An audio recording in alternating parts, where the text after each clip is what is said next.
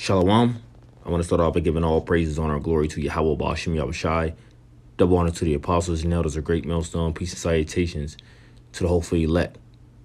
The nerve of you. Wenaya Yahawada Yasharala.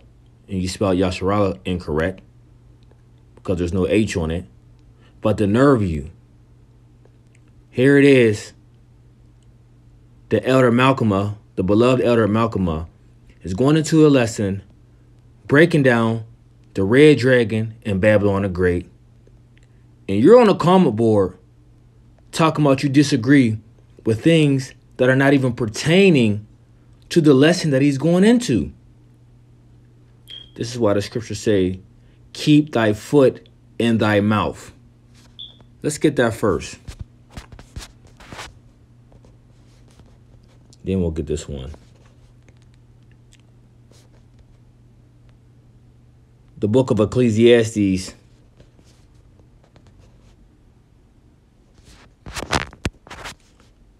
chapter 5, verse 1.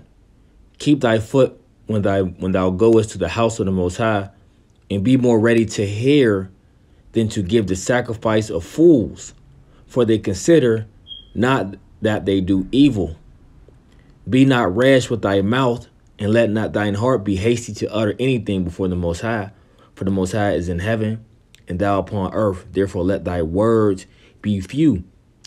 Because what you're saying on a comment board, this is what you are thinking. Okay? Your comment is what you're actually thinking, and you're saying it through the words that you put on the comment board.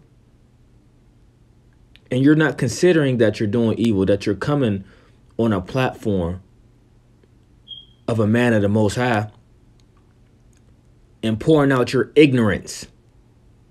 So that's why I said the nerve of you. Let's go to the book of 1 Corinthians, chapter 14,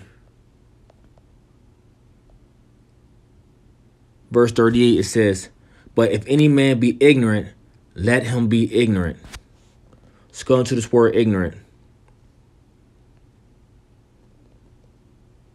Strong's G50, agnaeo. Agnaeo.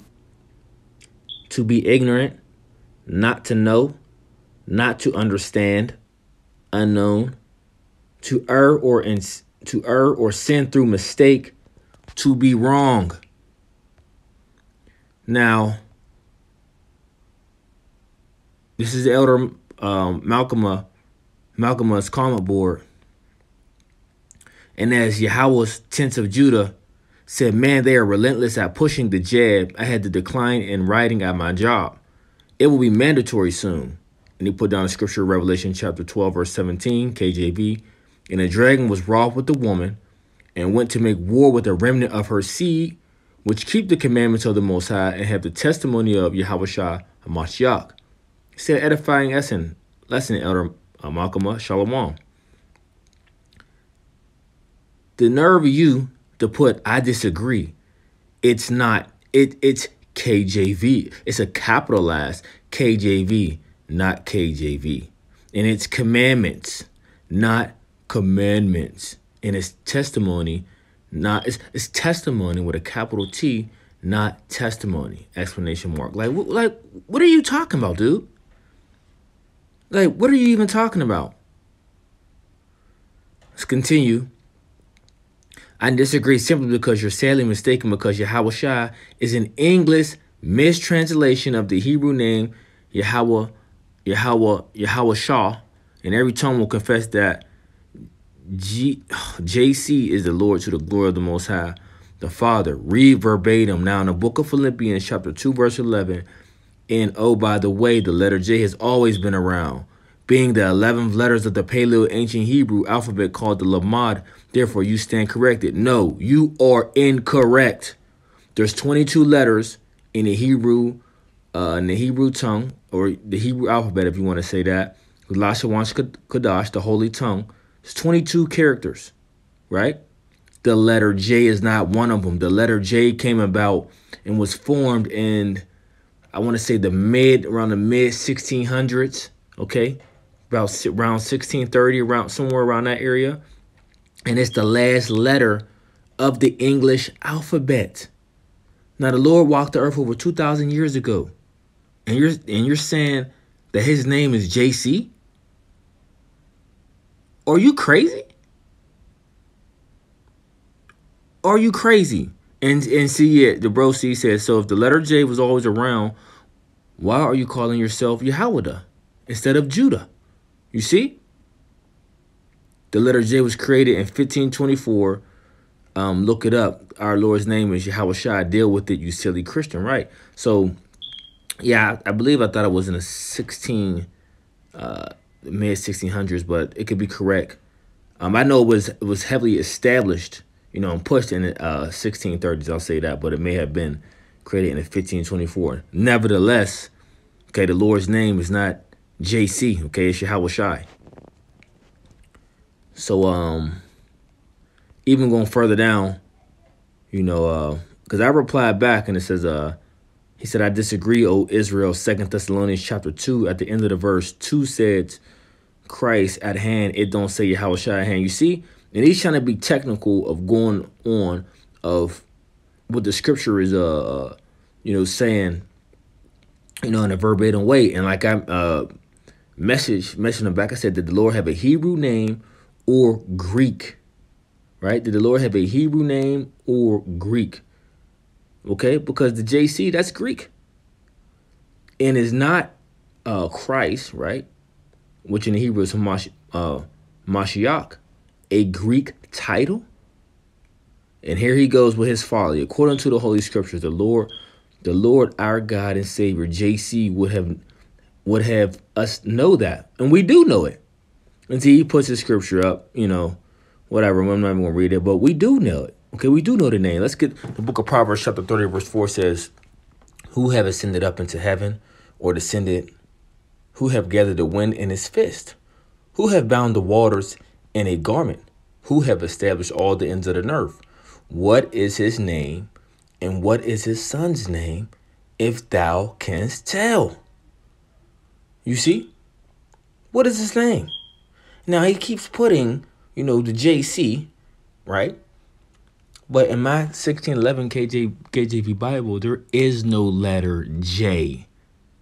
All right? There is no letter J. Like I said, it was established, okay, and heavily pushed in the mid 1600s, around the 1630. I think it was 1634 to be exact. All right? So here you go. But see, the scriptures talk about the elect. The elect is going to praise his holy name. Let's get that. All right.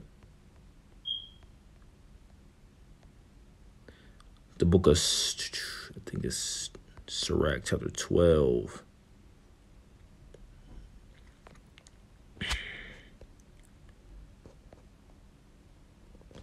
All right, let's do it this way. Let's go to the elect. Oh, yeah, Salakia. So it's Ecclesiasticus 17, verse 10. It says, and the elect shall praise his holy name. And the holy name of the Heavenly Father is Yahweh. Right? See, Lord in all caps is Yahweh. He is, he to be. He exists. Right? Yahweh Shai, of whom is the Savior and our deliverer. Their true holy names, Yahweh and Yahweh Shai. So it says, an elect shall praise his holy name. Beside this, he gave them knowledge and the law of life for an heritage. And he made an everlasting covenant with them and showed them his judgments. Okay, and that's the point on that. All right. So the nerve of you to come on Elder Malcolm's comment board and spew all your folly out. Okay, but see, we're in these times of where we not even, I was mentioning, I think I replied back twice and I said, you know what? There's no use. Okay, there's no use. So I'm going to do what the scriptures say, because I admonished him and he rejected it. So let's get 1 Corinthians 14, verse 38 again. It says, but if any man be ignorant, let him be ignorant. So since you think you know it all, I'm going to let you be ignorant. Okay. Let's get that one scripture I just quoted. Reject after the second admonition. Yep, here we go. The book of Titus, chapter 3, verse 10, it says, a man that is a heretic after the first and second admonition, reject. Okay? And I admonished you twice. And the other brothers have admonished you. And guess what? I rejected you now. Okay?